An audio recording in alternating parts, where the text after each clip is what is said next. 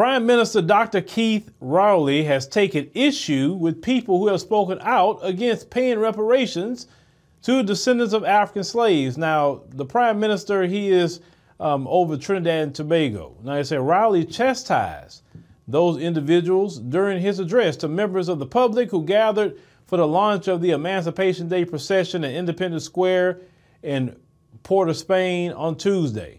Now, in his speech, Rowley said one historian describes the descendants of enslaved as victims of an African cultural holocaust. He said another historian suggested that there should be a middle passage plan for Africans, with Europe giving reparations and say to the areas of the diaspora. It said like the reconstruction designs of its Marshall Plan after World War II. He said that you will no doubt be familiar, say, with the continuing efforts and appeals in this area to the former European colonizers. He said some of the direct beneficiaries of this Holocaust prefer to write new revisionist history to pretend it didn't happen. Some pat us on the shoulder to say, let's just move on.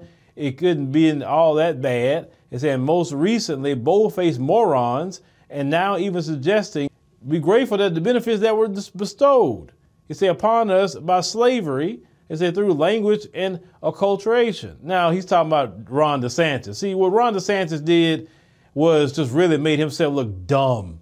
I mean, even brothers and sisters in the Caribbean then heard about his idiotic behavior. So the Prime Minister said that, however, that despite Europe's calculated attempts at dehumanizing us, that there was always resistance.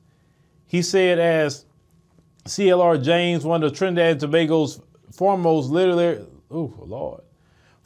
literary figures, concluded, African slaves fought back powerfully with the continents on their minds. Said the memories, the logic, and the resilience of their people. He said, I speak proudly today that what James identified some 80 years ago continues to be realized. It's the inner contributions of citizens of Trinidad and Tobago to the world stage. So you now, because of the fight of reparations and what we have been pushing, it has caught fire all over the world. And that's a beautiful thing.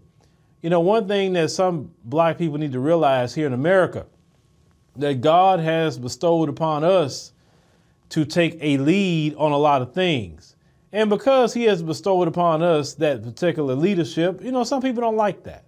Some people get jealous about that. Some people get downright angry about that because they say, why not them? Well, I will say this. If you want to have the voice and you want to take the leadership role, then you can wear the crown and all the pain that come along with that crown. And from what I have seen with some of you, you would not want that crown because you'd be willing to give it back so quick because the pain is too great. You understand? So when we talk about reparations, listen, if we can get reparations, that means the Caribbean will get reparations. That means the African continent will get reparations. Afro-Latinos will get reparations. Man, look, reparations should be something that everybody should support. Just like when apartheid was going on down there in South Africa. Black Americans wasn't down for no apartheid. We definitely pushed our government to boycott South Africa, to divest from South Africa because of the apartheid government. And that apartheid government is no more. Now, of course, you got the remnants of apartheid. And yes, a lot of the wealth is still in the hands of the folks. But, things are changing. I'm pretty sure a lot of you have saw the video with our brother Julius Malema at FNB Stadium. Had about 100,000 people singing an apartheid song at the time period for struggle. And it was just, when I seen that, I said, wow. I said, look at the energy in there. And I've been by FNB Stadium actually more than once out there to Soweto. And like I said, shout out to the brothers and sisters in Soweto and Johannesburg, Cape Town, all y'all brothers and sisters. You know what I mean? I love South Africa.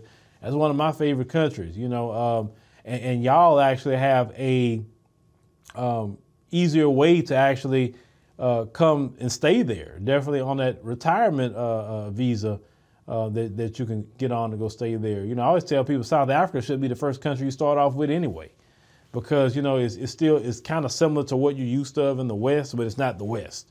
You understand? And, we definitely support our brother Julius Malema.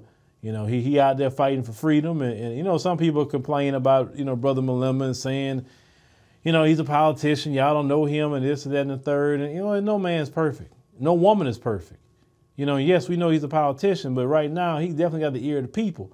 He calling out these white supremacists on a global stage. Nobody else has that voice in the ear of the people throughout the world right now, and definitely throughout the diaspora. So, you know, some may not like that Brother Malema is the one, but hey, he's the one for the day. And, you know, I'm definitely always going to be supportive of what that brother says. He is no nonsense. You know, like I say, he definitely had one or two missteps, in my opinion, that I've seen, but I can't allow those missteps to overshadow the good things that this brother is pushing. And I always say, if you had more and more leaders like Julius Malema, you know, on the continent, they said the continent wouldn't have those issues and problems. It wouldn't, you know, whatsoever. So, you know, let me know what y'all think, you know, about, you know, this situation here, what the brothers is definitely talking about in Trinidad and Tobago. Yes, the Caribbean owed reparations because they were put in slavery too. Now, they owe reparations to their colonial masters, not this one here, because you say, see, Brother Phil said we owe reparations. Yes, you are. And you need to get it from France, from Spain, from the British. That's the three colonizers that owe you reparations. And you need to get every dime, every dime.